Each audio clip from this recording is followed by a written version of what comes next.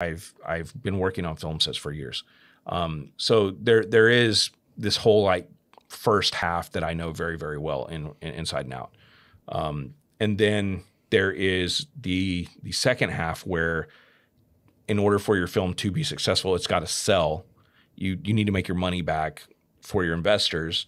And then you need to get to your next film, right? To continue your career.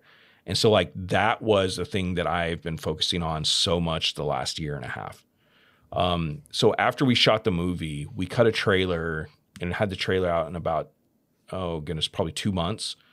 And then we went to AFM, the American Film Market in LA, Santa Monica. And we took meetings with, goodness, probably, I don't know, 60 different sales companies.